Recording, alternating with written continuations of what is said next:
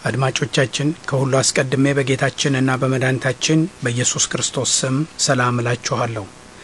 ባለፈው ሳምንት እስራኤልን የታደገው የፋሲካው ደም በሚል ርዕስ ከጌታ ቃል ሳስተምር ነበር። ጌታ አምላክ የግብጽን በኩር ሁሉ በሞት በቀጣበት ሌሊት የእስራኤላውያን በኩር ሊተርፍ የቻለው በቤታቸው መዝጊያ በር በውጪ በኩል በሁለቱ ግበኖችና መቃን ላይ በተቀባው የመስዋዕት ደም እንደነበር ተመልክተናል። ጌታ አምላክ በእስራኤላውያን ቤቶች በራፍ ላይ የመስዋዕቱን ደም ባይኖሮ እስራኤላውያንም በኩሮች ሁሉ ሊያልቁ ይችሉ ነበር። በበራቸው ላይ ደሙን መቀባታቸውን ችላ የሚሉበት የትኛውም ምክንያት ለፍርድ ያጋልጣቸው ነበር።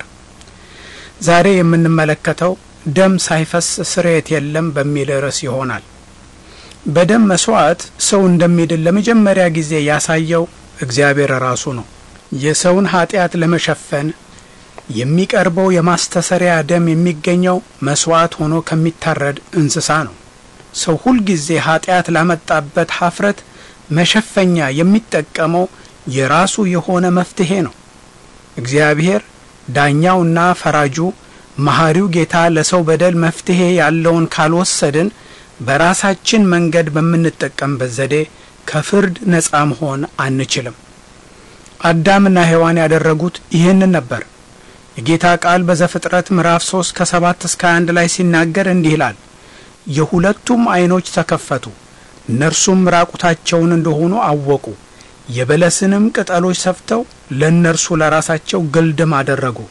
እነርሱም ቀኑ በመሸ ጊዜ የእግዚአብሔርን የአምላክን ድምፅ ከገነት ውስጥ ሲመላለስ ሰሙ። አዳምና ሚስቱም ከእግዚአብሔር ከአምላክ ፊት በገነት ዛፎች መካከል ተሸሸጉ። እግዚአብሔር አምላክም አዳምን ጠርቶ ወዴት ነህ አለው። እርሱም አለ፣ በገነት ድምፅህን ሰማሁ፣ ራቁቴንም ስለሆንኩ ፈራሁ፣ ተሸሸግሁም። እግዚአብሔርም አለው፣ ራቁትህን እንደሆንክ ማን ነገረህ? ከእርሱ እንዳትበላ ካዘዝሁህ ዛፍ በውኑ በላህን? አዳምም አለ፣ ከኔ ጋር እንድትሆን የሰጠኸኝ ሴት እርሷ ከዛፉ ሰጠችኝና በላሁ። እግዚአብሔር አምላክም ሴቲቱን ይህ ያደረግሽው ምንድነው አላት። ሴቲቱም አለች፣ እባቡ አሳተኝና በላሁ። እግዚአብሔር አምላክም እባቡን አለው፣ ይህን ስላደረግህ ከእንስሳት ከምድር አራዊትም ሁሉ ተለይተህ አንተ የተረገምክ ትሆናለህ፣ በሆድህም ትሄዳለህ፣ አፈርንም በሕይወት ዘመን ሁሉ ትበላለህ። በአንተና በሴቲቱ መካከል በዘርህና በዘሯም መካከል ጠላትነትን አደርጋለሁ። እርሱ ራስህን ይቀጠቅጣል፣ አንተም ሰኮናውን ትቀጠቅጣለህ። ለሴቲቱም አለ፣ በጸነስሽ ጊዜ ጭንቅሽን እጅግ አበዛለሁ፣ በጭንቅ ትወልጃለሽ፣ ፈቃድሽም ወደ ባልሽ ይሆናል፣ እርሱም ገዢሽ ይሆናል። አዳምንም አለው፣ የሚስትህን ቃል ሰምተሃልና ከእርሱ እንዳትበላ ካዘዝሁህ ዛፍን በልተሃልና ምድር ከአንተ የተነሳ የተረገመች ትሁን፣ በሕይወት ዘመንህም ሁሉ በድካም ከእርሷ ትበላለህ። እሾህንና አሜኬላን ታበቅልብሃለች፣ የምድርንም ቡቃያ ትበላለህ።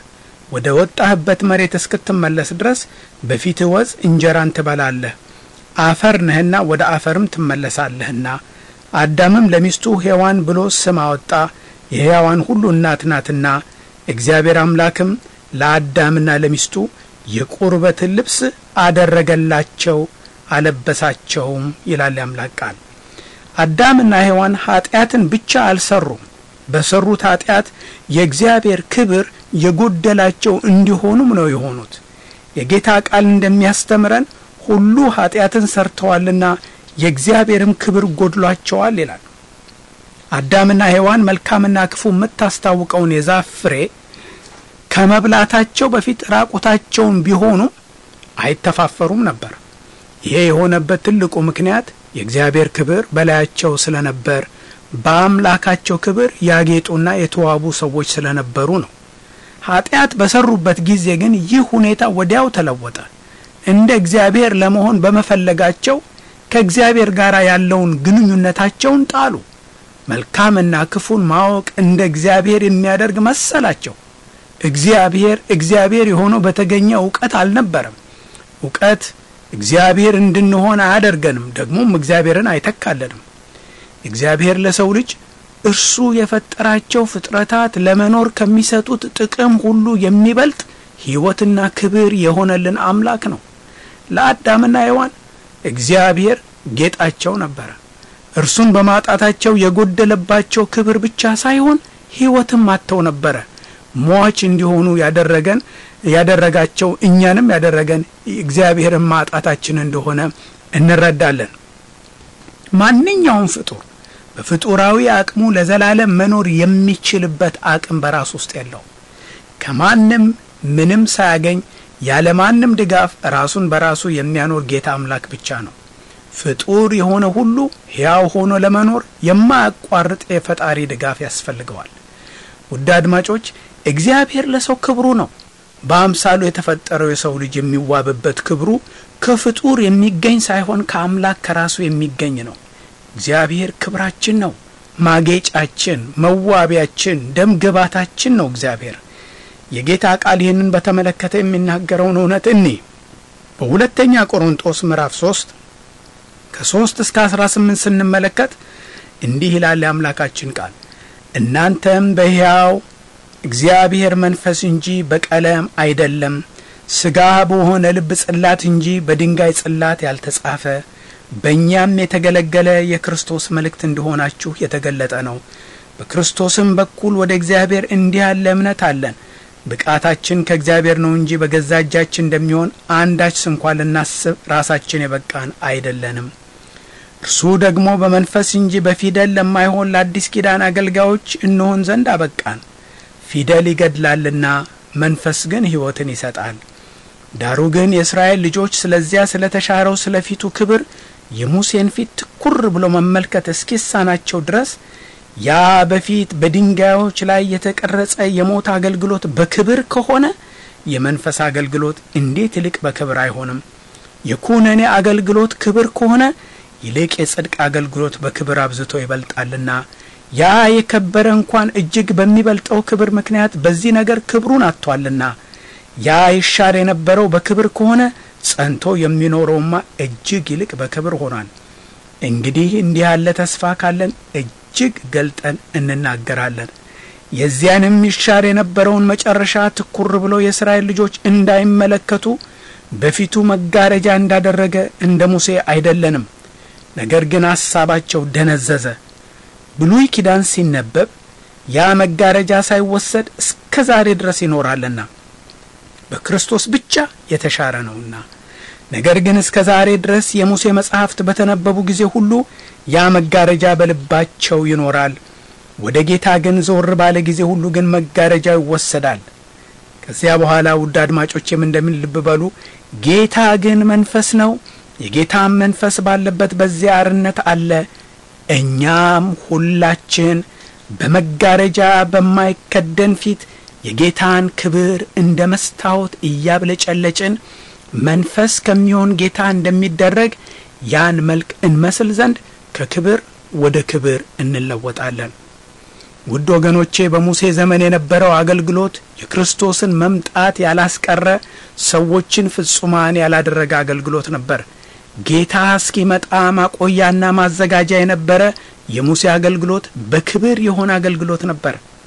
ወልደ አብ ፍጹም አምላክና ፍጹም ሰው የሆነው የክብር ጌታ ኢየሱስ ክርስቶስ ወደ ምድር መምጣቱ የእግዚአብሔር ክብር በሰው መካከል እንዲያደር እንዲሆን ያደረገበትን ሁኔታ እናያለን። ማርያምና ዮሴፍ ወደ ቤተ መቅደስ ለመጀመሪያ ጊዜ ጌታ ኢየሱስን ይዘውት ሲሄዱ ስምዖን የሚባል እግዚአብሔር ሰው ስለ ጌታ ኢየሱስ የተናገረውን በሉቃስ ወንጌል ምዕራፍ 2 ከቁጥር 25 እስከ 32 እንመልከት። እነሆም በኢየሩሳሌም ስምዖን የሚባል ሰው ነበር። ይህም ሰው የእስራኤልን መጽናናት ይጠባበቅ ነበር። ጻድቅና ትጉህ ነበር። መንፈስ ቅዱስም በእርሱ ላይ ነበረ። በጌታም የተቀባውን ሳይሞትን እንዳይ በመንፈስ ቅዱስ ተረድቶ ነበር። በመንፈስም ወደ መቅደስ ወጣ። ወላጆቹም እንደ ሕጉ ልማድ ያደርጉለት ዘንድ ሕፃኑን ኢየሱስን ባስገቡት ጊዜ እርሱ ደግሞ ተቀብሎ አቀፈው። እግዚአብሔርንም እየባረከ እንዲህ አለ፣ ጌታ ሆይ አሁን እንደ ቃልህ ባሪያህን በሰላም ታሰናብተዋለህ። ዓይኖቼ በሰዎች ሁሉ ፊት ያዘጋጀውን ማዳንህን አይተዋልና ይህም ለአሕዛብ ሁሉን የሚገልጥ ብርሃን ለሕዝብህም ለእስራኤል ክብር ነው አለ። ሰው ኃጢአት በመስራት ያጣው የእግዚአብሔር ክብር በክርስቶስ ኢየሱስ ለሰው ሊመለስ እንደሚችል እናምናለን። በዚህ ክብር ሙሴ እንዳጌጣ የአዲስ ኪዳኑ እስጢፋኖስ አጊጧል። በዚህ ክብር ጌታን የሚታመኑ ሁሉ እንደሚያገጡ ከላይ ያነበብኩላችሁ የአምላክ ቃል ያስተምረናል። እግዚአብሔር ጌጣችንና መዋቢያችን፣ ደም ግባታችንና ክብራችን ነው። ኃጢአት ያመጣብን ትልቁ ጉድለት በደለኞችና የኃጢአት ባሪያዎች ማድረግ ብቻ ሳይሆን ሕይወታችንና ክብራችን ከሆነ አምላክ ለይቶን ክብር የጎደለን አድርጎናል። የእግዚአብሔርን ክብር አጉድሎብናል። የአዳምና የሔዋን ኃጢአት ከወንድና ከሴት ፈቃድ ለሚወለዱ ሁሉ የሚተላለፍ ኃጢአት ነው። ከጌታችን በስተቀር የአዳምና የሔዋን ኃጢአት ሳይኖርበት የተወለደ ሰው በምድር ላይ ማንም የለም። ንጉሥ ዳዊት ከጌታ የተማረው የማይታይ ስውር ጥበብ እንዳለው በሚናገርበት መዝሙሩ ላይ እነሆ በአመፃ ተጸነስኩ እናቴም በኃጢአት ወለደችኝ በማለት ይናገራል።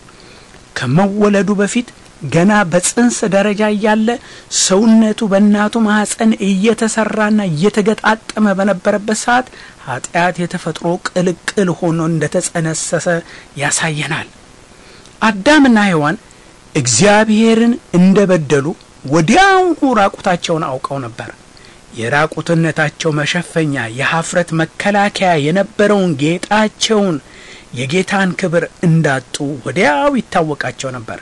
ከብርሃን ወደ ጨለማ እንደመግባት ያህል ሆኖ ይታያቸዋል። ይህ ሁኔታ ከጌታ ጋር ያለውን ግንኙነት ብቻ ሳይሆን ያበላሸባቸው የእርስ በርሳቸውንም ግንኙነት አበላሽቶባቸው ነበር። በጌታ ፊት በሚኖር ሕይወት ይታያዩ የነበሩት ባልና ሚስት ከጌታ ሲለዩ አንዳቸው በሌላቸው ፊት የሚያፍሩና የሚሸማቀቁ ሆኑ። እርስ በርሳቸው ተፋፈሩ። በመካከላቸው የነበረው የመቀባበልና የመጣጣም ምክንያት እርሱ መሆኑን ሊያዩ የሚችሉበት ሁኔታ ተፈጠረ። አዳምና ሔዋን ለተሰማቸው ኀፍረት የወሰዱት መፍትሄ ምን ነበር? ለነውራቸው የወሰዱት ለራቁትነታቸው መሸፈኛ ለጎደላቸው ላጡት ለእግዚአብሔር ክብር መፍትሄ አድርገው የወሰዱት ምን ነበር? አዳምና ሔዋን ለተሰማቸው የበደለኛነት ስሜት መፍትሄ ከየትም ማግኘት አልቻሉም። ለራቁትነታቸው ግን እግዚአብሔር ከተከላት ገነት የነበረውን የበለስን ቅጠል ወስደው በመስፋት ለራሳቸው መሸፈኛ አደረጉ። ክብራቸውና ጌጣቸው የነበረውን የአምላካቸውን ክብር እርሱ በፈጠረው ከገነት በሆነው ቅጠል ሊተኩት አልቻሉም። ዛሬ የምናጌጥበት በምድር ላይ ያለው ጌጣጌጥ በራሱ በደል ባይኖረውም የእግዚአብሔርን አስፈላጊነት ግን የሚጋርድብን ከሆነ እርግማን እንጂ ክብር አይደለም። በእግዚአብሔር መመካትን አስቀርቶብን ከሆነ ነውራችንን አይሸፍንልንም። ከጌታ ባልተገኘ ባለጠግነት ከብር ያለው የሚለውን የሎዶቅያ ቤተክርስቲያን በራእይ መጽሐፍ ምዕራፍ 3 ከ17 እስከ 20 የናዝሬቱ ኢየሱስ ክርስቶስ ኩራቱን እየነቀፈ ሲናገረው እንዲህ ይላል። ሀብታም ነኝና ባለጠጋ ሆኛለሁ፣ አንድም እንኳን አያስፈልገኝም የምትል ስለሆን ጎስቋላና ምስኪን ድሃም እውርም የተራቆትህም መሆንን ስለማታውቅ ባለጠጋ እንድትሆን በእሳት የነጠረውን ወርቅ ተጎናጽፈህም የራቁትነትህ ኀፍረት እንዳይገለጥ ነጭ ልብስን እንድታይም ዓይኖችን የምትኳለውን ኩል ከኔ ትገዛ ዘንድ እመክርሃለሁ። እኔ የምወዳቸውን ሁሉ እገስጻቸዋለሁ፣ እቀጣቸውም አለሁ። እንግዲህ ቅና፣ ንስሐም ግባ። እነሆ በደጅ ቆሜ አንኳኳለሁ። ማንም ድምፄን ቢሰማ ደጁን ቢከፍትልኝ ወደ እርሱ እገባለሁ፣ ከእርሱም ጋር እራት እበላለሁ፣ እርሱም ከኔ ጋር ይበላል አለ ጌታ። ሰው ከኃጢአት የተነሳ ለመጣበት ኀፍረት መድኃኒትና መፍትሄ የሚገኘው ከጌታ ብቻ እንደሆነ ያነበብነው የአምላክ ቃል በግልጥ ያሳየናል። የሎዶቅያ ቤተክርስቲያን ሀብታምነቷን የምትለካበት መመዘኛዋ ከጌታ ያልተገኘ ከሰውና ከዚህ ዓለም የሆነ ባለጠግነት ሊሆን ይችላል። በጌታ ፊት ግን ውድ አድማጮቼ ቤተክርስቲያኒቱ ስትታይ ጎስቋላ፣ ምስኪን፣ ድሃ፣ እውር፣ ራቁታ መሆኗን ሲያሳያት እናያለን። ነጭ ልብስ የሚያለብሰው ጌታ ኢየሱስ ነው። ነጭ ልብስ የጽድቅ ልብስ ነው። ይህ ልብስ የሚገኘው ከሱ ጋር ብቻ እንደሆነ ጌታ ሲናገር ከኔ ትገዛ ዘንድ እመክርሃለሁ ይሏል። ከማንም ጋር አይገኝም። ይህ ነጭ ልብስ በጌታ ደም ታጥቦ በመንጻት ሰው የሚያገኘውን የጌታን ጽድቅ ያሳያል። አዳምና ሔዋን የሰሩት ኃጢአት ላመጣባቸው ራቁትነትና ኀፍረት መሸፈኛ ያደረጉት የበለስን ቅጠል ሰፍተው ግልድም በማድረግ ነበር። ምንም እንኳን የበለሱ ቅጠል እግዚአብሔር ከተከላት ገነት የተገኘ ቢሆንም አዳምና ሔዋን በላያቸው ባገለደሙት ቅጠል አምላካቸውን ለመገናኘት ጨርሶውንም አልቻሉም። እርሱ የፈጠረው የተከለው የበለስ ቅጠል ራቁትነታቸውን አልሸፈነም። ስለሆነም የጌታን ድምጽ ገና በገነት ውስጥ ሲሰሙ ፈሩ። ከፊቱም በማይሸሸጉበት የገነት ዛፎች ውስጥ ተደበቁ። ጌታ አምላክ በደላቸውን ችላ ሳይል ምህረቱን ሳይጥል አናገራቸው። አዳም የሰራው ኃጢአት በጣም ትልቅና ጥልቅ ባህሪ ያለው ኃጢአት ነው። ከዚያ ኃጢአት የተነሳ ሞት በሰው ሁሉ ላይ ነግሷል። ምድር የተረገመች ሆናለች። የሰው ሕይወት ራሱ የጌታ ክብር የጎደለው በጥረትና በግረት የሚኖር ሆኗል። የስነ ልቡና ችግር የሆኑት ማፈር፣ መፍራትና መጨነቅ ሁሉ ወደ ሰው ሕይወት በይፋ የሚሰሩበት ሁኔታ ተመቻችቷል። ሰይጣን የሰው ተቆርቋሪ መስሎ ሰውን ከአምላኩ አጣልቶ ሰው በተሾመበት ዓለም ላይ ራሱን አምላክ አድርጓል።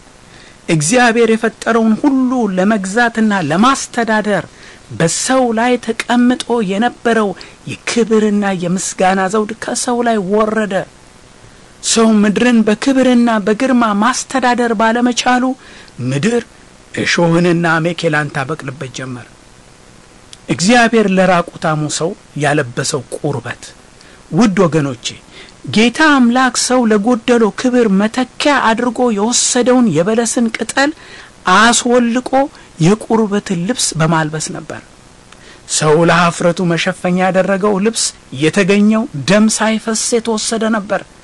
እግዚአብሔር የሰጣቸው ልብስ ግን የተገኘው ውድ አድማጮቼ የነርሱን ነውር የሚሸፍነውን መሸፈኛ ለማስገኘት በታረደ በእንስሳ መስዋዕትነት ነበር።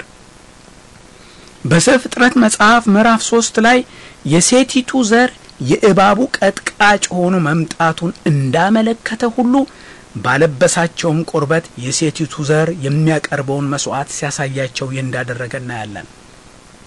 ለመጀመሪያው ኃጢአት ስር ነቀል መፍትሄ የሚያመጣው የሴቲቱ ዘር ተወልዶ የሰይጣንን ራስ እስኪቀጠቅጥ ድረስ እርሱን ተስፋ በማድረግ እንዲጠብቁ የሚያመለክት ለሰው ኃጢአት ምትክ ሆኖ በሚቀርብላቸው መስዋዕት ሰዎች እንዲኖሩ የማቆያ ሥርዓት ሰጣቸው። ኢየሱስን በማያስረሳ መልክ እሱን በሚያስጠብቅ መምጣቱን በጉጉት እንዲጠብቁ በሚያደርግ መልክ በእንስሳ መስዋዕት እንዲቆዩ ያሳያቸው ነበር። ለእስራኤልም የፋሲካ በግ በማዘጋጀት አርደው ደሙን እንዲቀቡ የተናገራቸው ጌታ አምላክ ራሱ ነበር። የግብጽን በኩር ሁሉ ከፈጀው መቅሰፍት የተረፉት በበራቸው ላይ በታየው ደም እንደሆነ አጥንተናል። የእስራኤል ኃጢአት በዚያ ደም ስለተጋረደ ደሙን ባየው ጊዜ ከናንተ አልፋለሁ አላቸው። ውድ አድማጮች የጌታ ቃል እንደሚናገረን ደም ሳይፈስ ስርየት የለም። ለኃጢአታችሁ የፈሰሰው የጌታ ኢየሱስ ደም የበደላችሁ ማስወገጃና የኃጢአታችሁ መክደኛ እንደሆነ የጌታ ቃል በወንጌል ምስራች በግልጥ ይናገራል። በዚህ ደም ተከደኑ፣ በዚህ ደም ተረጩ። ውድ አድማጮች ከጌታ ኢየሱስ ደም ሌላ ስለ ኃጢአታችን መፍትሄ አድርገን የምናቀርበው ምንም ሌላ መመኪያ ለሰው ልጆች የለንም። እንደ እስራኤላውያኖች ከኃጢአት ባርነት የሚያወጣን ከጌታ ፍርድም የሚታደገን መመኪያችን የጌታ ደም ብቻ ነው። በቀራንዮ መስቀል ላይ የፈሰሰው የጌታ ደም የሚያስገኘው መንጻት በጌታ ፊት ፍጹም ተቀባይነትን የሚያስገኝልን አስተማማኝ መመኪያችን ነው። የጌታ ደም የፈሰሰበት ሌላ ምንም ምክንያት የለውም። ጌታ ራሱ ስለ ደሙ ሲናገር በሉቃስ ላይ እንዲህ ይላል፣ ይህ ስለ ብዙዎች የሚፈስ የአዲስ ኪዳን ደሜ ነው። ብዙዎች የሚለው ቁጥር እኔን ይጨምራል፣ እናንተን ውድ አድማጮቼን ይጨምራል። በማቴዎስ ላይ ሲናገር ሁላችሁ ከርሱ ጠጡ፣ ስለ ብዙዎች ለኃጢአት ይቅርታ የሚፈስ የአዲስ ኪዳን ደሜ ይህ ነው። ከእግዚአብሔር ዘንድ የኃጢአት ይቅርታን ለማስገኘት ከዚህ ደም ሌላ የፈሰሰ ነገር ወይም የሚቀርብ እግዚአብሔር ቤት ምንም ነገር የለም። በዚህ ደም የዓለም ሁሉ ኃጢአት ሊወገድ ይችላል። በዚህ ደም በበደሉ የዘላለም ፍርድ የተገባው ኃጢአተኛ የመንግስተ ሰማያት ወራሽ ይሆናል። በዚህ ደም የእግዚአብሔር ጠላት የነበረው ኃጢአተኛ የእግዚአብሔር ልጅ ይሆናል። በዚህ ደም የባዘነው ኃጢአተኛ ወደ ነፍሱ እረኛ ወደ ጌታው በረት ይገባል። በበደሉ ባለዳ የነበረው በዚህ ደም በመዋጀት የጌታ የኢየሱስ ክርስቶስ የግል ንብረት ይሆናል። በዚህ ደም የተቀደሰው የመንፈስ ቅዱስ ማደሪያ ይሆናል። በዚህ ደም የነጻ በዲያብሎስ ክስ ላይ ድልን ይቀዳጃል። በዚህ ደም ተገድኖ የብጽዕና ሕይወት መኖር ይቻላል። የደሙ ባለቤት የሆነ የዘላለም ጌታ ውድ አድማጮቼ ይቀድሳችሁ፣ ደሙን በመርጨት ይቀድሳችሁ፣ ከበደልና ከነውርም ያንጻችሁ። በዚህ ደም በመታመን የሚገኘውን የህሊና ንጽህና ይስጣችሁ። ክብር ለስሙ ይሁን። በኢየሱስ ክርስቶስ ስም አሜን።